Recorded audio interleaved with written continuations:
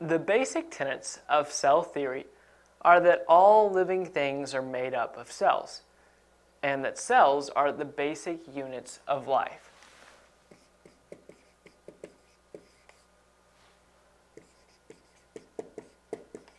However, cell theory dives deeper than that. Cell theory has evolved over time and is subject to interpretation. So early cell theory was comprised of 4 statements. The first being, all organisms are made up of cells. And so when I say organisms, that means all living things. Basically, everything that lives is made up of cells. The second part of cell theory was that new cells are formed from pre-existing cells.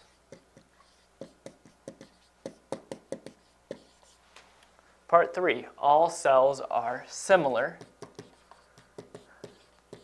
And finally, cells are the most basic units of life. So in other words, everything is made up of cells. Cells are the basic building blocks of organisms, of life. Now, some other concepts related to classic and modern cell theory include statements such as cells provide the basic units of functionality and structure in living things. Cells are both distinct standalone units and basic building blocks. Energy flow occurs within cells. Cells contain genetic information in the form of DNA. And all cells consist of mostly the same chemicals.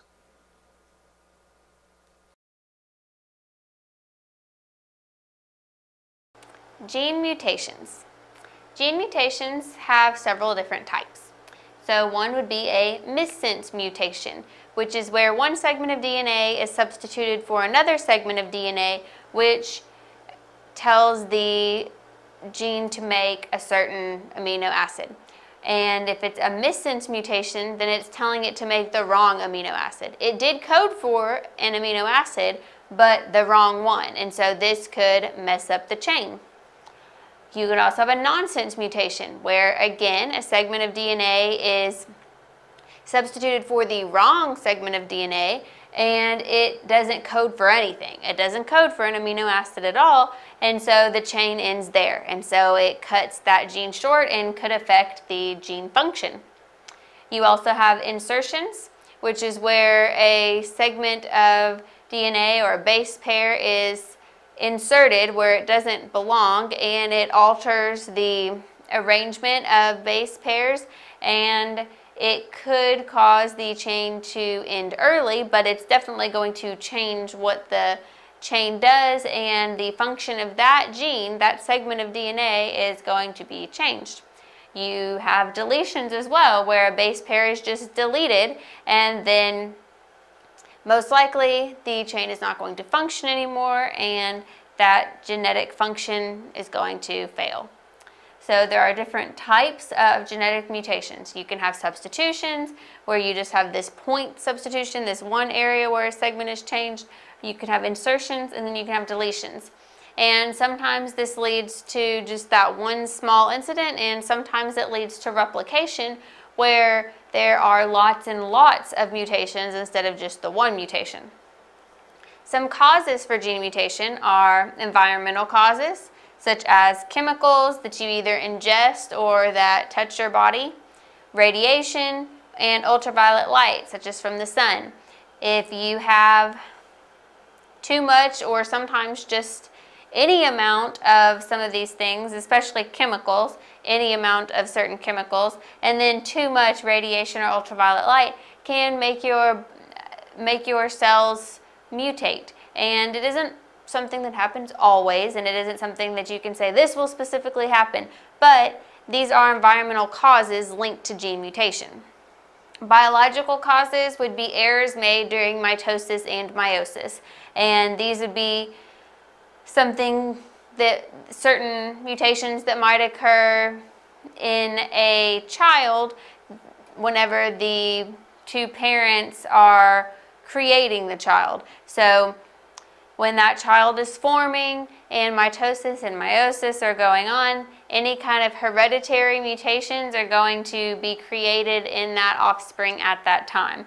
So you can have environmental causes and biological causes for these gene mutations. And then results of the mutations. Well, the original course of that DNA sequence is altered. So now something else is going to happen. There could be no effect. It could just end. It could not have any effect at all if that DNA chain ends and that function isn't carried out. Maybe it wasn't something very important, and so there's no effect on the organism. It could alter the product of a gene. So the gene's product could come out differently than it was supposed to.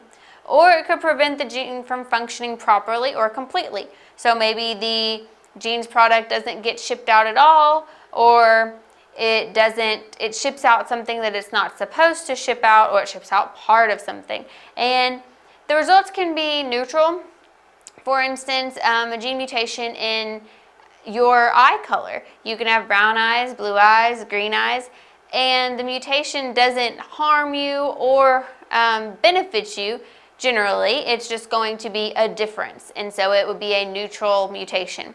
You can have harmful mutations, such as that causes Down syndrome. You've got an extra chromosome there, and that mutation causes physical and mental problems. And then you can have beneficial mutations, such as that causes sickle cell disease. In the area where sickle cell disease developed, people that had the sickle cell disease were able to fight off malaria better, and so it was a survival benefit to have that mutation. So gene mutations can be caused lots of different ways, and there are lots of different types of mutations, and while most of them have little benefit or harm to us, there are some that can harm or benefit us. But genetic mutation is something that's necessary because it's what keeps people and other organisms evolving and becoming more and more advanced organisms.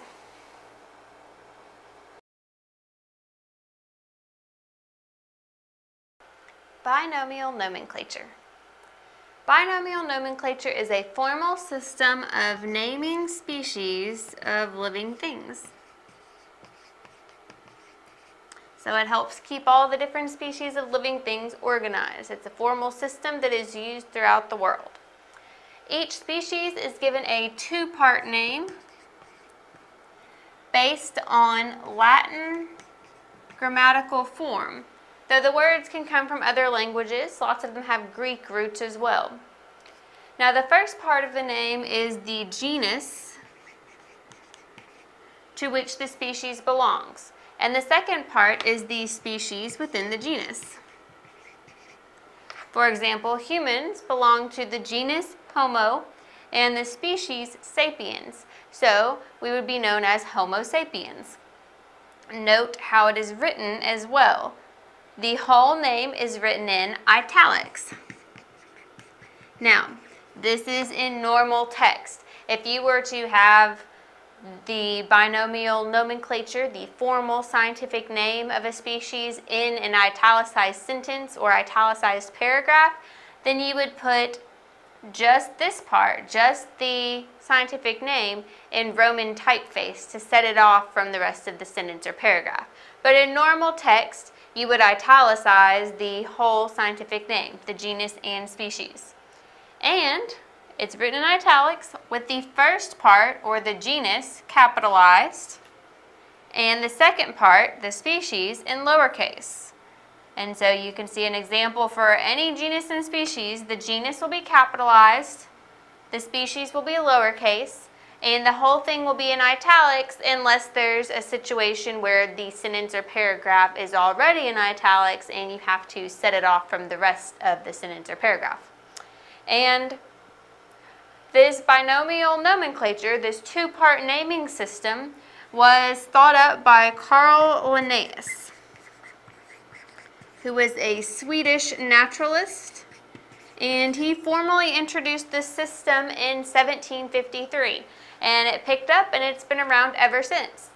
Think about how many different animals and plants there are. It would be really hard to keep track of all of them throughout the whole world if there wasn't some kind of formal naming system. And since they're based on Latin grammatical form, and a lot of them have Latin roots or Greek roots, the names are going to be the same throughout the world because Latin is a dead language. It's not going to be evolving or changing. and so it's always going to be the same.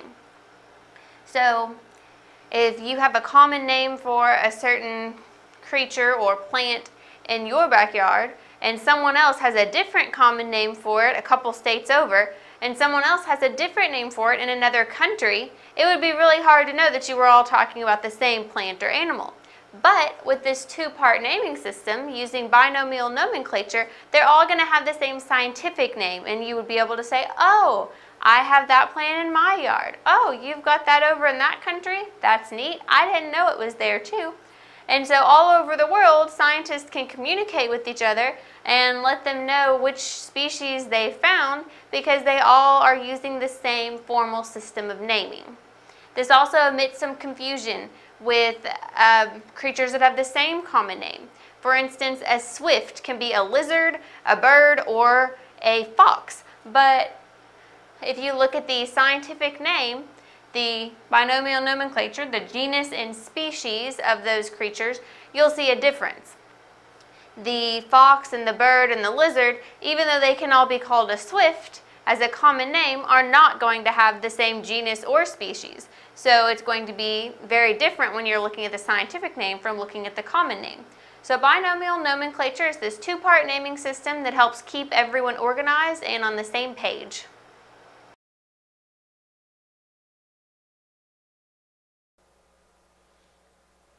The functions of plant and animal cells vary greatly, and the functions of different cells within a single organism can also be vastly different.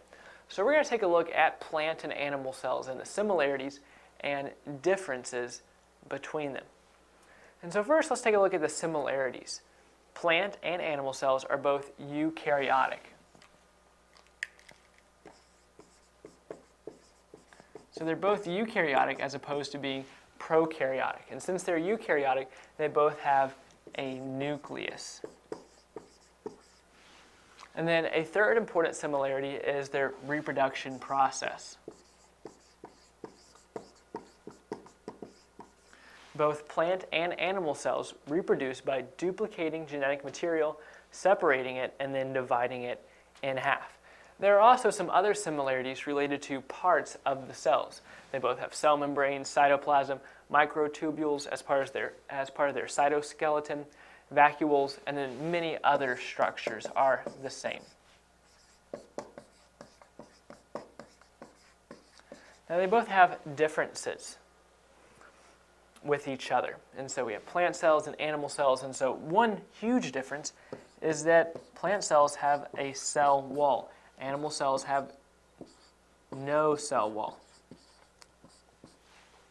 And so plant cells have a cell wall made of cellulose that can handle high levels of pressure within the cell, which can occur when liquid enters a plant cell.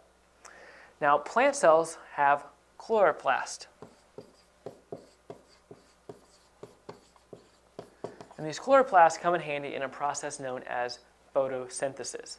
So plant cells have chloroplasts that are used during the process of photosynthesis, which is the conversion of sunlight into food. Chloroplasts in plants that perform photosynthesis absorb sunlight and then convert that into energy. Now, animal cells use something known as mitochondria. And so the mitochondria produce energy from food in animal cells. Another difference is that plant cells have a regular shape. In other words, they pretty much always have the same shape, while animal cells have many shapes. There are many possible shapes that an animal cell could have. And there's also a difference in size. Plant cells are larger than animal cells generally.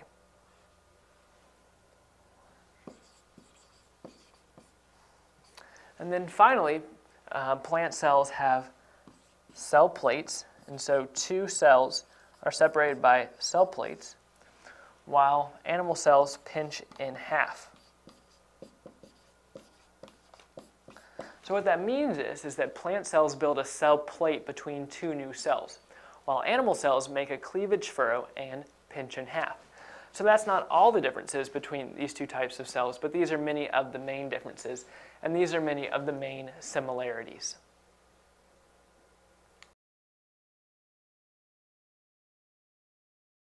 Potential and kinetic energy. Potential energy is the amount of energy an object has stored due to its position or orientation. So potential energy is how much energy an object has when it's sitting still. It's just stored. It is not in motion. It's how much energy an object could have if it moved. It's potential energy. And gravity most commonly affects potential energy. Now there are other factors such as mass that can affect potential energy, but the force of gravity on an object is going to affect it the most. So if an object is up higher, it's going to have more potential energy than an object that's down lower, because the lower object is going to have a smaller amount of space to fall. The higher object is going to have a further way to fall, and so it's going to have more potential energy. The formula for finding potential energy, P stands for potential energy, equals mgh. M stands for mass, G stands for acceleration of gravity, so the force that gravity is going to have on that object, and H stands for height. So you'll multiply the mass of the object times the acceleration of gravity times the height from which it is from the ground. And that is going to give you your potential energy. So you can see that the acceleration of gravity and the height, the distance an object is from the ground, are both big parts in this formula for finding potential energy. So gravity is very important to the potential energy in an object. So potential energy is how much energy an object has stored while it's sitting still. Kinetic energy is the energy of an object in motion. So when an object is actually moving, that is whenever you're seeing kinetic energy. And kinetic energy, Ke, can be found with this formula, mv squared divided by 2, where m equals the mass and v equals velocity. So mass times the velocity squared divided by 2 will give you the kinetic energy of an object. So this one doesn't have as much to do with gravity, because once it's in motion, the kinetic energy has more to do with the velocity and the mass of the object. So let's look at this. So we've got this little situation set up. You've built this out of wood or Legos or something, and you've got a ball and you're going to roll it down here. So when your ball is here, you have potential energy. It's sitting still. Once it goes over the edge, and you have it here, you have kinetic energy because this ball is in motion. If it moves down some more and sits still for a minute, you're going to have potential energy as it's sitting still, because it could still go down some more. And if it does, then you have kinetic energy again, because this ball is rolling, it's in motion. And then if it lands here, you've got potential energy again, because it can still drop off this ledge. So potential energy is energy that's stored while an object is still. Kinetic energy is the energy of motion. It's while something is actually moving. So potential is still and stored. Kinetic is moving in motion.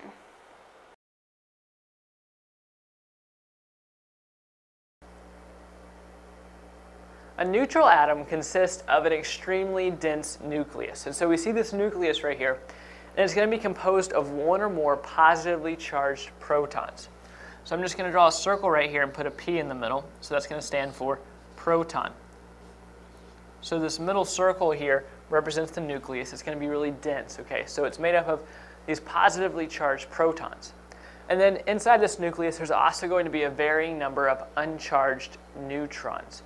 And that exists in every atom except for hydrogen 1. So I'm going to go ahead and draw some more circles. I'm going to put an N in there for neutron. And notice they're connected to the protons. Now there's going to be a cloud of one or more negatively charged electrons outside of the nucleus. And so the number of electrons is going to be equal to the number of protons. So I'm going to draw some circles with an E in them to represent electrons. So we have 3 protons in there. So there's going to be 3 electrons. Now say there's 4 protons, and there's going to be 4 electrons out here. Now there's a bond between the protons and neutrons. They're bound together by a strong nuclear force. And so this force is stronger than the repulsive force between the positively charged protons. So all these protons are positively charged. So I'm going to put a plus symbol. And so positive charges, or like charges, want to repel away from each other. But the bond between the neutrons and the protons are stronger than the repulsive force between the protons. And neutrons, by the way, have no charge. They're not positive or negative. They are uncharged. Now, the negatively charged electrons, which are out here, so these are negatively charged, so I'm going to put negative symbols. So these negatively charged electrons are attracted to the positively charged protons by the electromagnetic force. And so all of these electrons are attracted to the protons that are inside. Now remember earlier I said there has to be the same number of protons as there is electrons. And the reason for that is because this is a neutral atom, meaning it has no charge. And so the 4 positive charges that we have here cancel out the 4 negative charges we have. But say we had 4 positive charges and we had 7 negative charges, then overall this atom would have an overall negative charge. But that's not the case. Because there's the same amount of positive and negative charges, the cell, or the atom as a whole is neutral. Now the number of protons determines the identity of the chemical element, while the number of electrons in the outermost shell determines the ways in which the atom interacts chemically with other atoms or molecules. So this is a shell right here outside the nucleus. Sometimes there are other shells. In this case, there's just one. And so the number of electrons in this outermost shell determines the ways in which the atom interacts chemically with other atoms or molecules.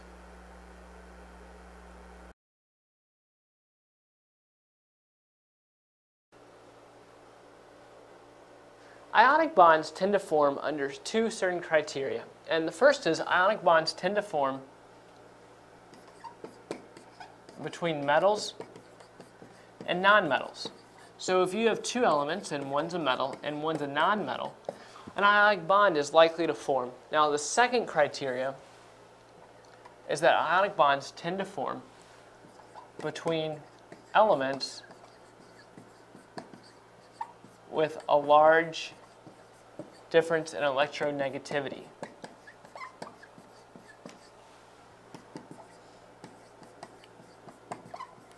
So the larger the difference in electronegativity,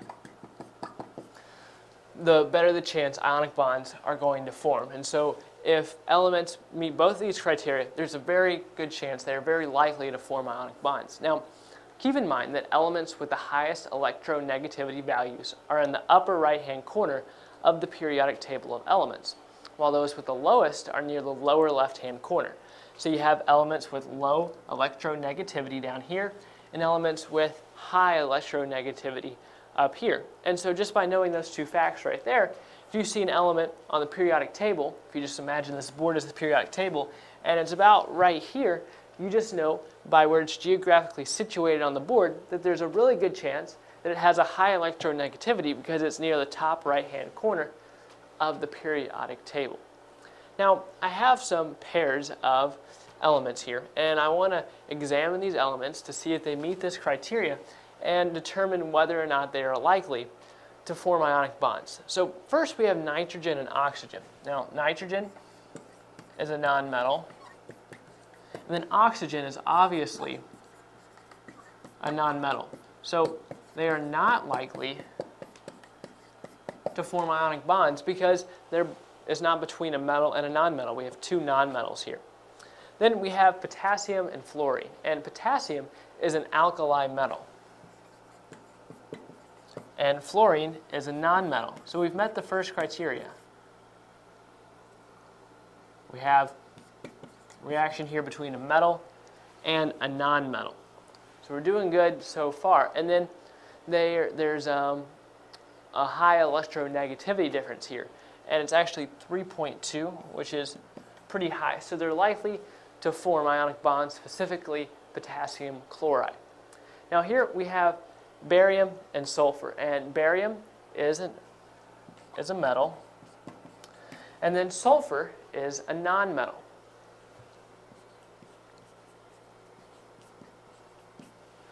So here we have a metal, a nonmetal. We're doing good so far, so they're likely to form ionic bonds, specifically barium sulfide. And then in addition to that, their electronegativity difference is moderately large at about 1.6. Now finally, we have cesium and tin. And cesium is an alkali metal. And then I'm sure you can guess that tin is a metal. So here we have two metals interacting with each other, so it's not between a metal and a nonmetal. So these cesium and tin is not likely to form ionic bonds. So notice here the main factor here was that we had two nonmetals and two metals here.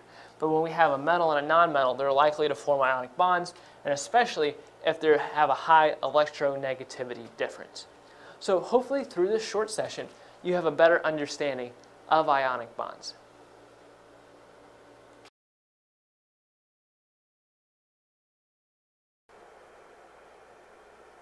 Nuclear reactions and chemical reactions have many differences, and they have one main similarity.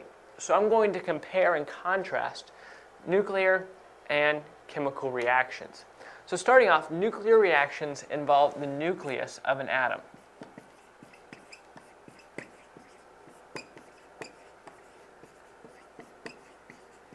Basically, a nuclear reaction is made up of the composition of the nucleus changing. And so the numbers of protons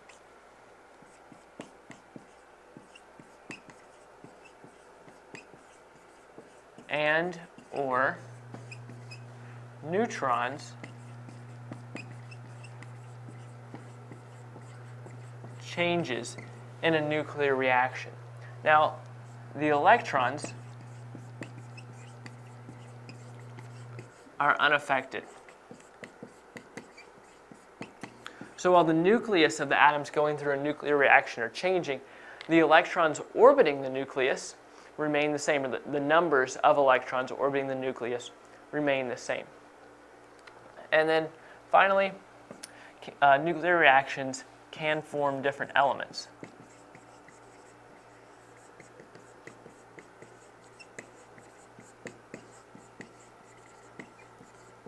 So now we come to chemical reactions. Now, as nuclear reactions involve the nucleus, chemical reactions involve electrons, particularly valence electrons.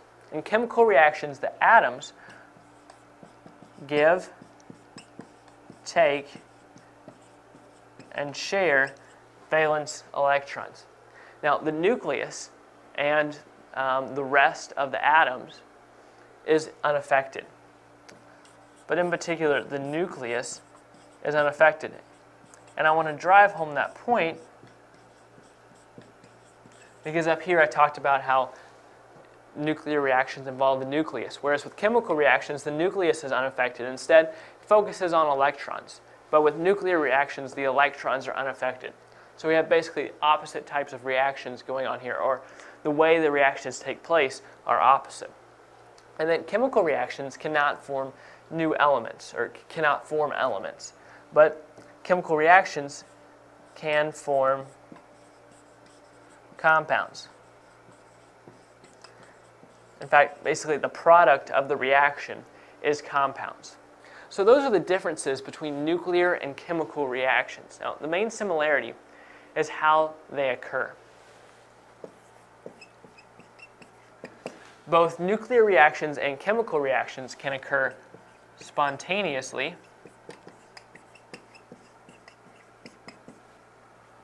or they can occur with the addition of energy.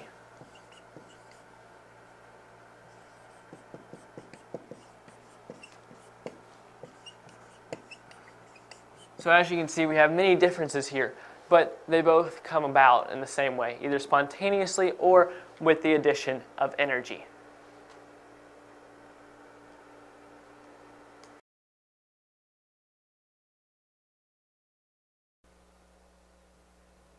Mechanical advantage is the term used to describe how simple machines make accomplishing work easier. Now, a certain amount of work is required to move an object. And the amount of work cannot be reduced. So how then does mechanical advantage reduce the amount of work you have to do when it says right here the amount of work cannot be reduced? Well, mechanical advantage makes work easier by changing the way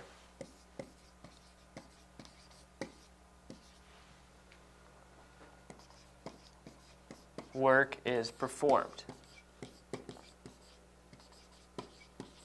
So say for instance that you need to move an object to a given vertical height. And so a certain amount of work is required to move that object to that vertical height. Now by getting to that given height at an angle, the effort required is reduced, but the distance that must be traveled to reach the given height is increased. And so although the effort required is reduced, the length of time you have to be pushing or holding that object is increased. And so overall, the amount of work stays the same, but overall it's easier to accomplish that work. So a great example of this is walking up a hill. So say we have a hill right here. If someone wanted to get to the top of this hill, but they're down here, they could take a direct route to the top. So it's going to be very steep, but they don't have to walk very far. But someone else could take a longer route, a meandering route, and go like this. And so as they progress up the hill, they're getting to walk up the hill at an angle. So they're only increasing in elevation slowly, much slower than the person over here who took the direct route. So it requires a lot less effort to walk here because they're not having to gain as much elevation as quickly. But the difference here is that you see how much farther they had to walk than this person because they had to go back and forth. And so even though it was easier to walk up, it took them longer. So the same amount of work is required for both of these. However, mechanical advantage is used right here by the person walking up this hill. It makes it easier overall for that person to walk up the hill. And so there's basically 6 different types of simple machines that use the concept of mechanical advantage. And those are the inclined plane, the lever, the wheel and axle, the pulley, the wedge, and the screw. And so those 6 simple machines use mechanical advantage, and those simple machines can be combined together to gain even more mechanical advantage.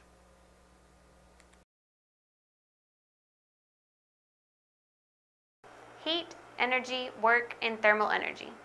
These are all physics terms, and it's important to know the differences between each of these terms. Heat is the transfer of energy from a body or system as a result of thermal contact. And heat consists of random motion and the vibration of atoms, molecules, and ions. So heat is the transfer of energy based on thermal contact. So 2 things have to touch and energy is transferred based on temperature. Higher temperatures equal more motion. So objects or substances, systems that are heated to a higher temperature are going to have more motion, more vibration in their particles, where lower temperatures are going to have less motion. Heat naturally flows from hotter to colder. If you've got something that is a hot substance and you mix it with a cold substance, the heat is naturally going to flow to the cold until they balance out. But heat can be forced to move from colder substances to hotter substances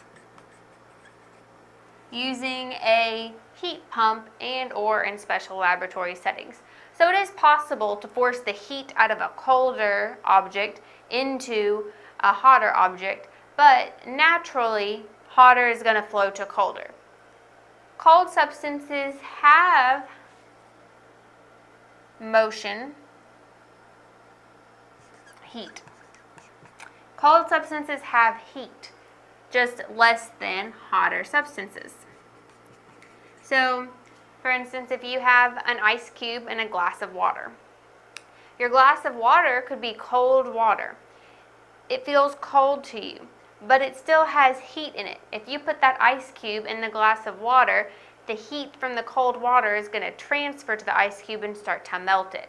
So even though it's a cold substance sometimes, whenever you feel it, it actually does still have heat in it that can be transferred. So cold substances have heat, just less than hotter substances. They vibrate, they have motion, just less so than hotter substances. So the cold water is going to be vibrating just less than hot water would. The ice cube is going to be vibrating just less so than the molecules in the cold water. Colder substances have less energy to transfer than hot substances.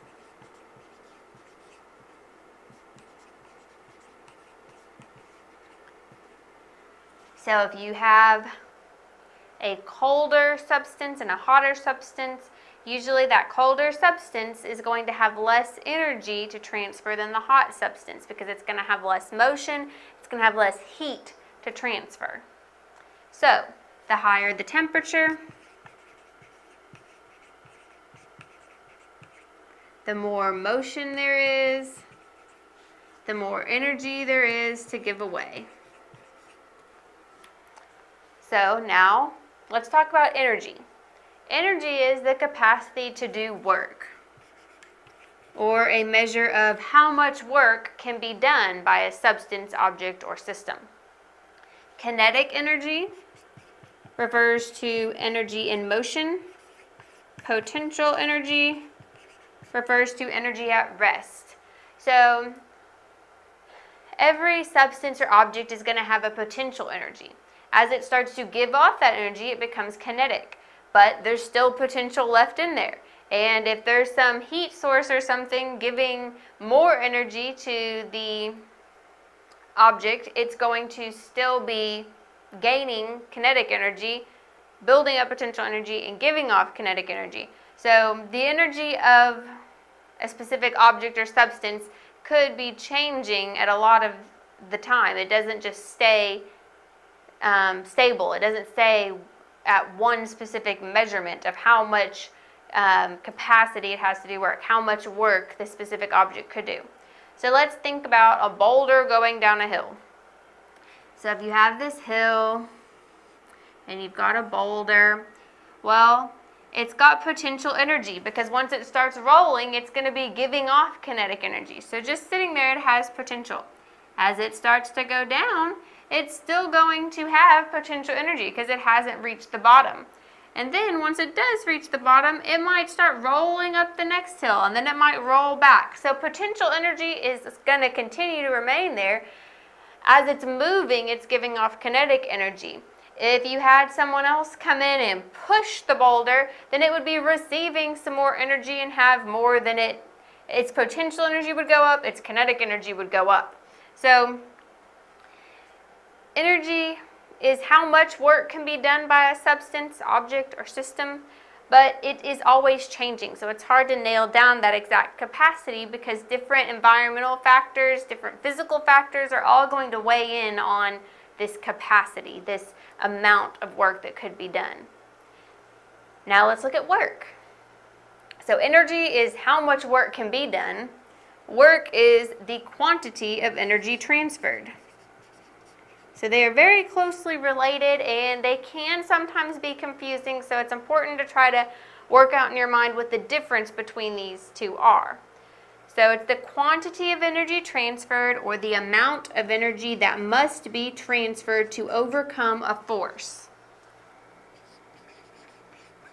For instance, lifting an object in the air, just lifting this marker, requires work. Gravity is the force that must be overcome. Gravity wants this marker to lay flat on the ground. The fact that I'm picking it up requires some amount of work. It requires me to transfer some of my energy to this marker and lift it up. So, work is how much energy was transferred to get this into the air. And work is measured in joules, which is abbreviated with a capital J. The rate at which work is performed is known as power. And this is basically the rate at which energy is transferred.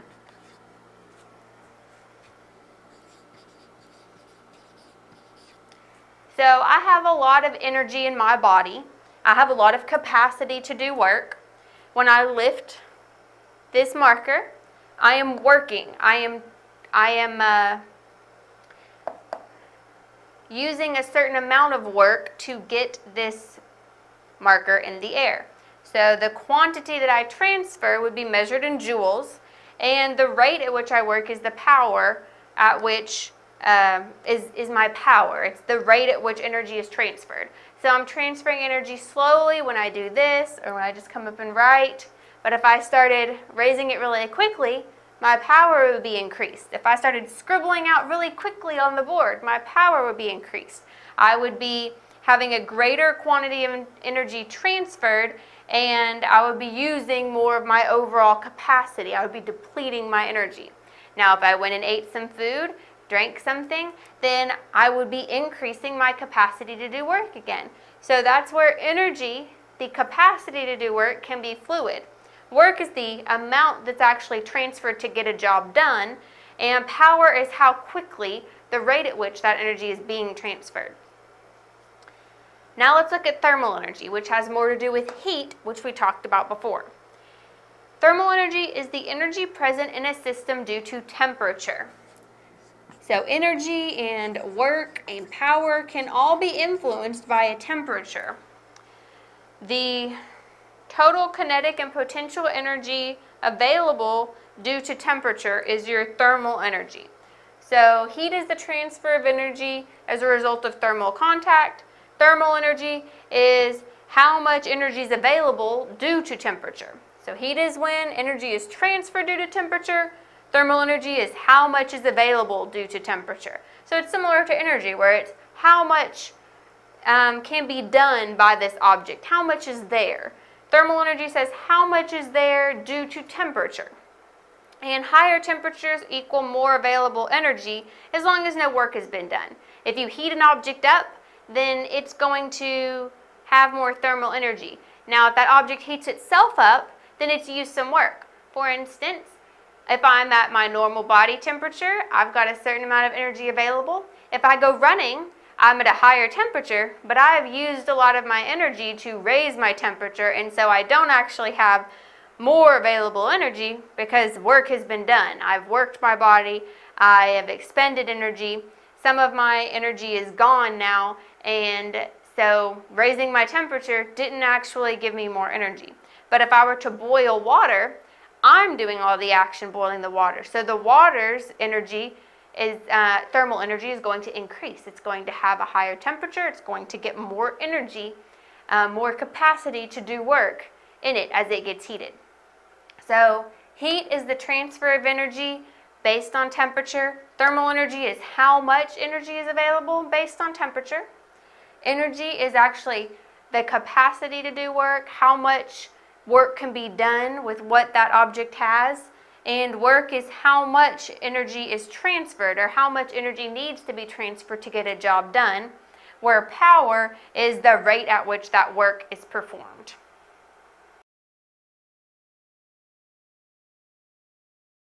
Mass, weight, volume, density, and specific gravity. These are all important terms that you'll find in physics, and it's important that you know the difference between each one. First, we have mass. Mass is a measure of the amount of substance in an object. So, how many atoms or molecules of that one substance are in a specific object? That's what your mass is. Where weight is a measure of the gravitational pull of Earth on an object.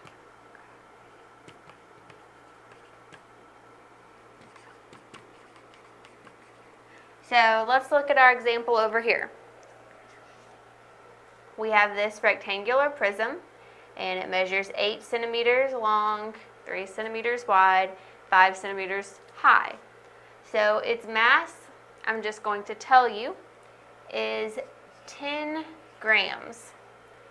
Its weight is 1 pound.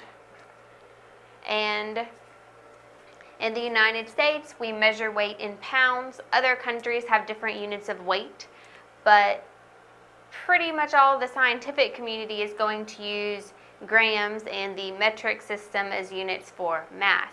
So 10 grams tells us that we've got 10 grams of a substance in this box.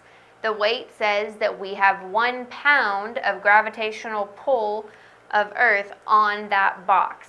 Now, this is the gravitational pull of Earth, which means that on different planets or different entities in our solar system, the weight would be different. For instance, on the moon, there is less of a gravitational pull, so your weight would be lower on the moon. On other planets that are further away or closer to the sun, you're going to have a different gravitational pull, so you would weigh more or less on different planets because the pull would be different. But whenever you see a weight listed, it's going to be the gravitational pull of Earth on an object because that's where you are most likely to find these things. Let's move on to volume. Volume is a measure of the amount of space occupied. And there are many formulas to determine volume. It's going to depend on what shape your object is, how you're going to determine its volume. For instance, the volume of a cube is the length of one side cubed, or S cubed, side cubed. And the volume of a rectangular prism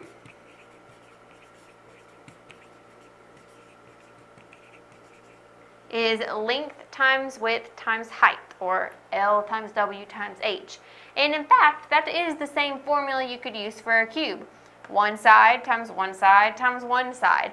Just in a cube, it wouldn't matter which side you picked because they're all the same length. In a rectangular prism, it's important to make sure you take the length of a side times the length of the prism times the width of the prism times the height of the prism. You can't just pick any three sides. The volume of an irregular shape can be determined by how much water it displaces. So say you have a rock and you want to know what the volume of this rock is. How much space does it take up?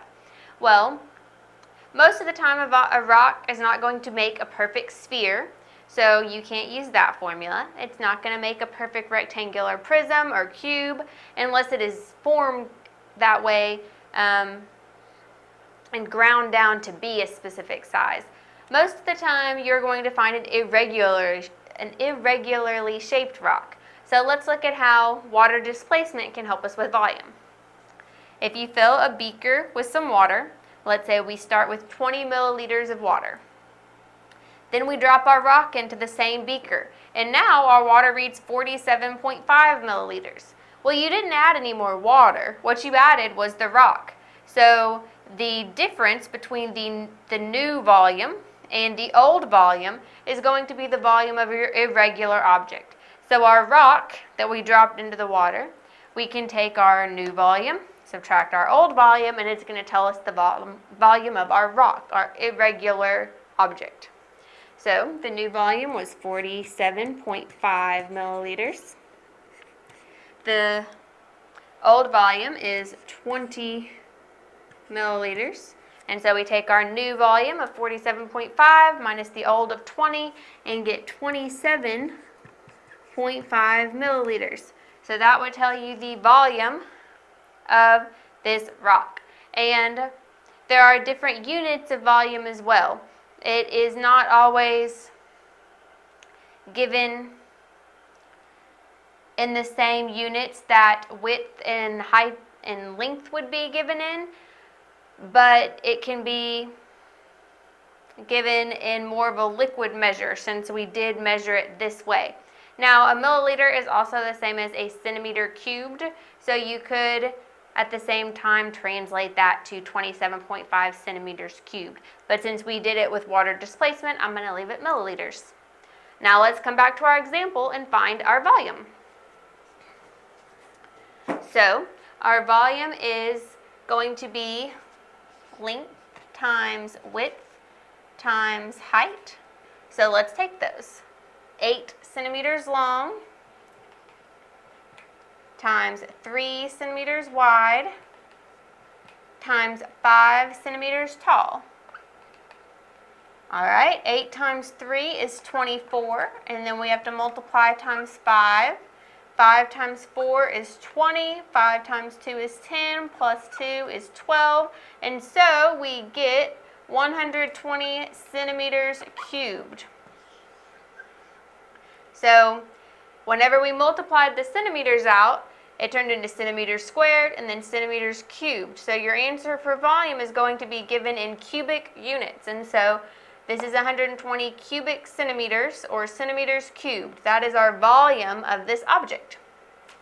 Now let's move on to density. Density is the measure of the amount of mass per unit volume. So they want to know how much substance is there per the space that it makes up. So some things are going to be more dense. Their particles are going to be smashed more closely together in a smaller unit of volume, where some are going to be more spaced out and they're going to be in a bigger unit of volume. So density is going to tell us how much mass there is per volume, per space that an object is taking up. So the formula for density is mass divided by volume, or D equals M divided by V. And it is given in terms of mass per cubic unit, such as grams per cubic centimeter. Grams per cubic centimeter. So let's find the density of our object over here. So we have our mass, which is 10 grams, and we have our volume, which is 120 cubic centimeters. So now we just have to reduce, and what we're going to end up with is being able to cross out these zeros, and we're going to have 1/12 gram per cubic centimeter. And we can turn that into a decimal because that's usually how we like to see things. So I'm going to do the division up here.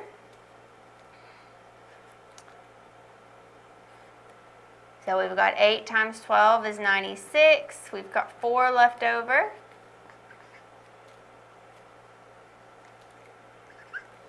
Twelve goes into 43 times and we get 36. And this is going to keep on repeating. So we put another 0 and come down, we get 40 again. So it's 0.083 and it's going to repeat. So we're just going to go to 3 units. So our density would equal 0.083 grams per cubic centimeter. Okay, so our object has a density of 0.083 grams per cubic centimeter. That was based on its mass of 10 grams for a volume of 120 cubic centimeters. Next, let's move on to specific gravity. Specific gravity is a measure of the ratio of a substance's density compared to the density of water. So the specific gravity of a substance would be the density of the substance divided by the density of water.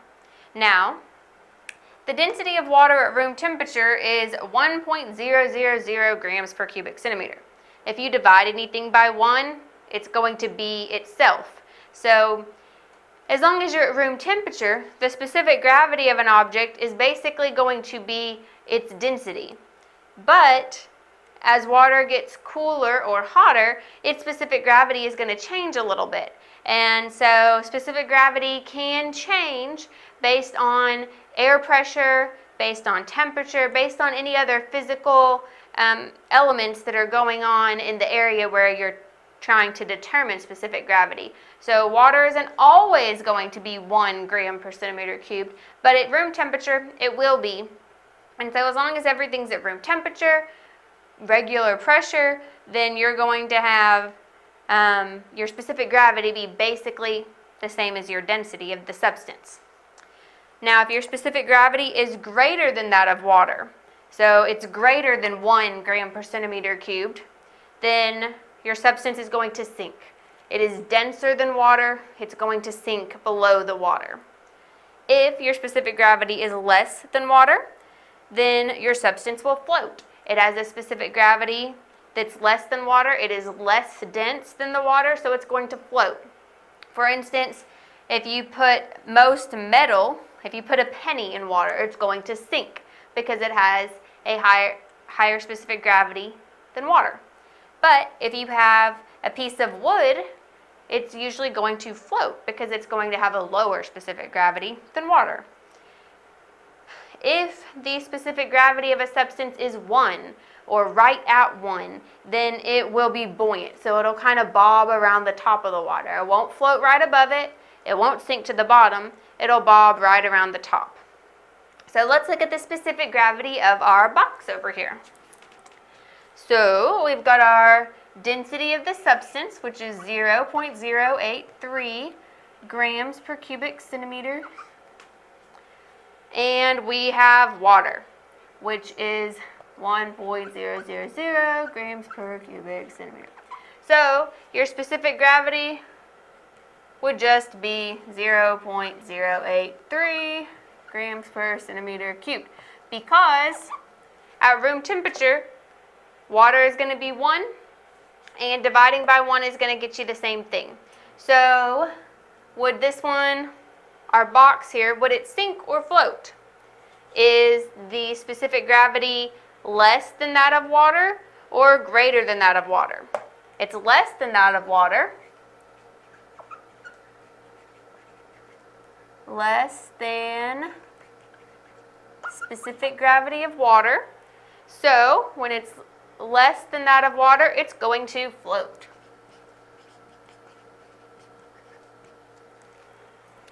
So let's review all of these terms and make sure we understand the difference.